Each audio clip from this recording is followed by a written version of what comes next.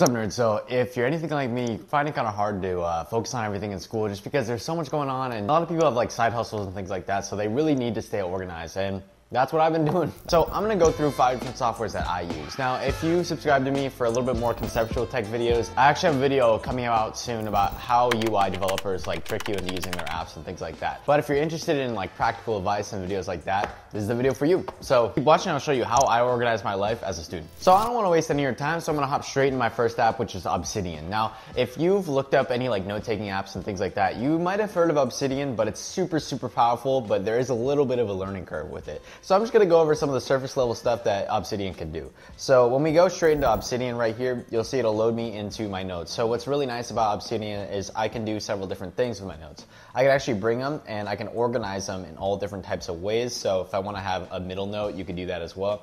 It's perfect for a use case like this where I have to take something like a bunch of notes and write a little release about that. So it is nice that I can actually have those split screen like that, and I can pull away this and have a really focused view. Super nice for writing essays and things like that. And you can keep it super organized right here. I haven't even gotten to the best part of Obsidian, which is that it's open source and people develop their own versions of it. So if I go up here and go to settings and then down to appearance, I can see that I have these themes. So I can switch the way it looks almost entirely. So if I like a little bit of Notion, I can go to Obsidian Notion.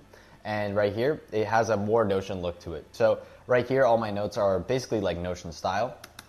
And then past that, I could actually write everything in Markdown, which is a programming language that Obsidian uses to store all your notes. Everything's stored locally, unlike Notion. So if I go here and I type 3 different hashtags, it's gonna be a title. So this will be title 1. And if I go down here, I could do 2 hashtags and then make title 2, which will be a little bit larger. And if I do 1 hashtag, it's obviously just gonna be a bigger title. So that part's super nice. I can bold text, but when I bold text, actually puts it like this. So another pro of actually having this is that when I use ChatGPT and things like that, it actually outputs everything in Markdown automatically. That's just the language that it uses to make things bold and stuff. So a great use case for this is I can head over to my ChatGPT right here. So it's gonna make that table, and you see how it did that line thing right there. So once I do that, I can actually just copy all of this, and it should just paste straight into, I didn't expect it to make so many, but once it goes down here, I'm gonna copy that and I'm gonna bring that straight into Obsidian over here. Let's make a new note. And if I wanna just get rid of these, it'll make it a single view and I can hit create new note.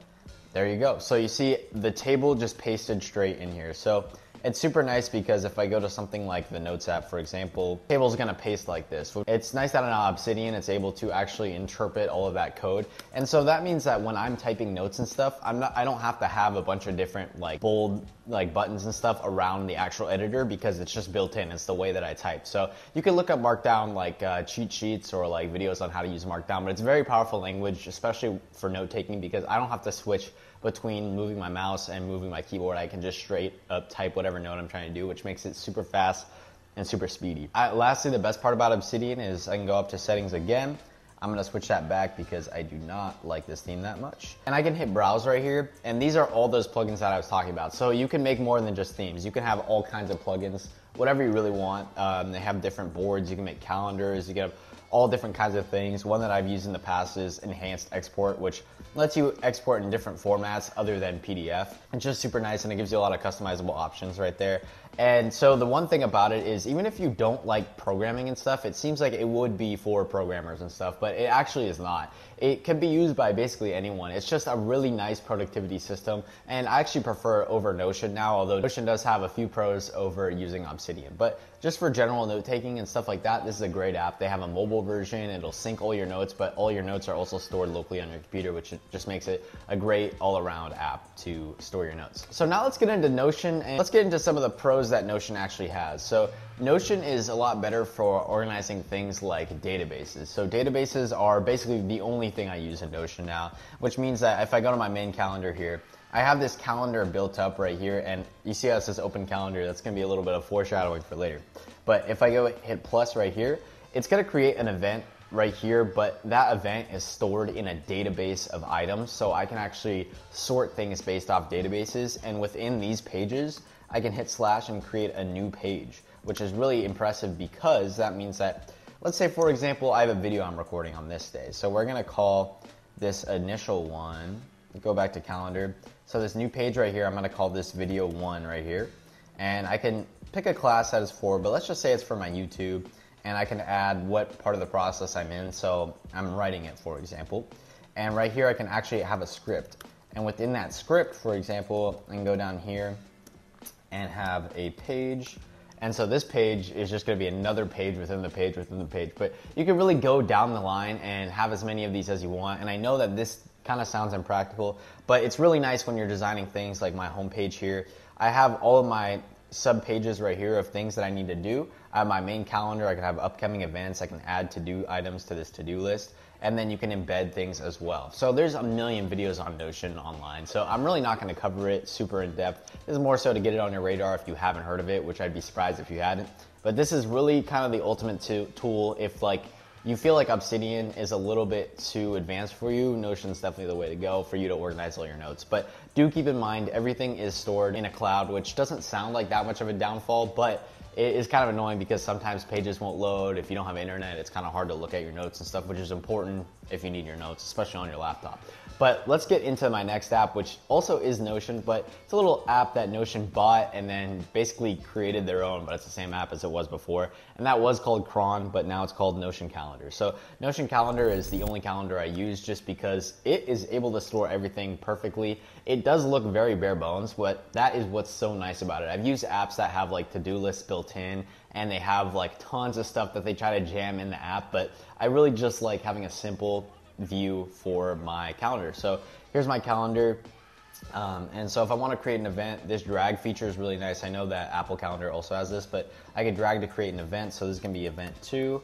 And if I want to do anything within it, and this is the kicker, I could go to docs right here and I can add things from my Notion page, which is super nice. So if I want it to link to my Notion page, I can add them straight here. It's going to take me right into Notion when I click that, and it's going to take me on home page. So that's nice if you have like homework assignments and stuff and you keep track of them in Notion. I don't really do that too much except for when I'm doing like filming and video recording. Then I have that kind of stuff in there. But I'll just show you like this is what a packed week of mine looks like. And it's nice that I'm able to lay everything out right here, even though it looks like a lot is going on. It's nice I can color code it. I can have everything built in, and it actually takes things from my Notion database and puts them on the calendar if they have times, which is actually really nice because I do all my YouTube videos through Notion, but then I have everything else stored on this calendar. So like my classes and like all the other kind of things that I do. So it's just a nice overall app, and this is really the way I stay organized. I use this, and then I also have a paper planner because I really do like writing things down. And I know it seems kind of redundant to have that paper element to it and then go back and put it in, but I'm telling you, it's pretty much the best productivity system just because I like know for sure that I know the events there, and no matter what, like even if I don't have my laptop on me, I can open up the piece of paper and start jotting down whatever event I need to go to. Next up is my to-do list app. So everyone has their own and everyone says theirs is the best, but I'm gonna say Sorted 3 is the best because Sorted is just super nice. It's a really simple layout, but when you click on these items right here, I can move them down for time and stuff. If I swipe up and down on the side right here, I can change the time of these events, so if they're all at the same time. If I wanna space them out, I can click right here. I can space that one out right there. So it's just a super nice app. They have lists and stuff. So I mean, obviously I'm like my Costco list, for example. So things that I buy at Costco, I have on here. And if I go back, I can have my inbox. I don't really ever use this view. I only really use the schedule view. But it's nice that it'll just keep kicking over events to the next day, which I know a lot of to-do lists do. And it's really important to make sure that you're not like making sure they're all on there. But it's nice. I haven't really seen other to-do lists that let you delete tasks this easily. So if I hold down on this, it's gonna just delete that task, but it's not technically completed. But so like, for example, right now I'm filming a YouTube video, I'll click this one off. So it's just nice that you can do things like that. It's just a simple layout, really nice phone app. It's just all together. There's a great to-do list app. But I do understand everyone has their own, and if you like your system, why change it, you know? Just do whatever you really want to do. So next up is my emailing app. It's Email by Edison.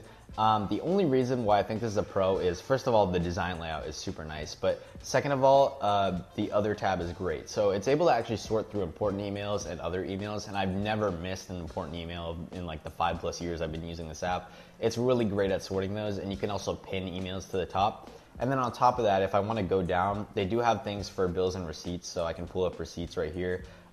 They have travel things, subscriptions right here. So this lets me unsubscribe from emails super easily.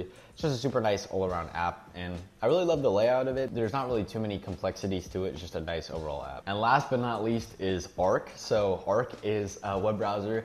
I've made a billion videos about this browser. It's super great company. I'm not really gonna go too in depth with it. I'm just gonna say simply that you can switch between your views right here. So each one has its own tabs. And then we have right here, we're gonna have like our folders and stuff to store things. And you also have different profiles. So if I'm in my school profile right here, my school profile is gonna show like it's only gonna show the pin tabs for my school, and all my accounts are only gonna be logged into my school. But when I swipe over, this is gonna be all logged into my personal account. Really nice design. It doesn't really get in the way, but it still looks super good. It really looks like Apple designed it, and you can also customize spaces and customize web pages. So another cool thing is like I can create a boost and change the color of this web page. But the great part is I can zap elements. So if I wanted to zap this, boom, gone. You know, I can zap this whole top bar and it all looks great. If you're new to this channel, I do videos every other week about some of the productivity systems I use and things like that, like tech that I personally use. I do videos more conceptual about like how UI elements impact you and like just more conceptual tech videos. But yeah, that's pretty much it from me. See you. Thank you.